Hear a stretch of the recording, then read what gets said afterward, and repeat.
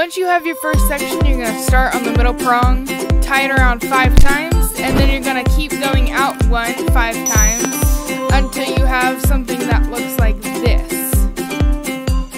Hey guys, I'm Beth, and if you haven't already, make sure you subscribe to this channel and like this video.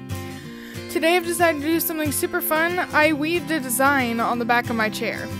So I know you think I'm probably crazy, but look at this chair. It has the perfect little prongs that I could weave this natural jute between to make this super cool design.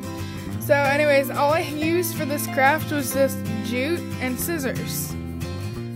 And to start it off, I started by weaving between all of the prongs on the chair. And then I did that 5 times until I had 5 little strands, and then I tied it off.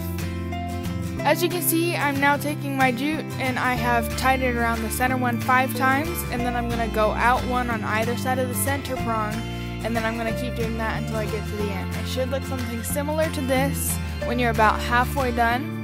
And once you get to that last one, do it 5 times and then start decreasing on the prongs.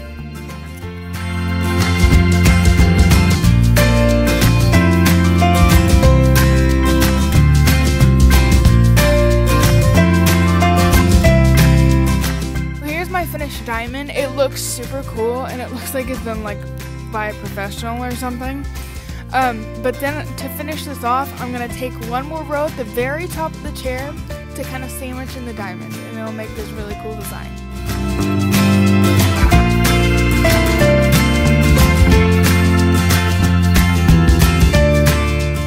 Just as a fair warning, if you own a cat and you want to do this project, lock your cat up first, because if it is anything like my cat, which I'm sure it is, it will attack your chair as you're working on it, which is super frustrating. So if you are prone to frustration, lock your cat up. So once more, here is my chair before I did this project, and here is it after. It looks fantastic and I love it, and I think you guys will too. So if you like this video, make sure to give it a thumbs up and definitely subscribe to my channel. I would really appreciate it. Have a great day.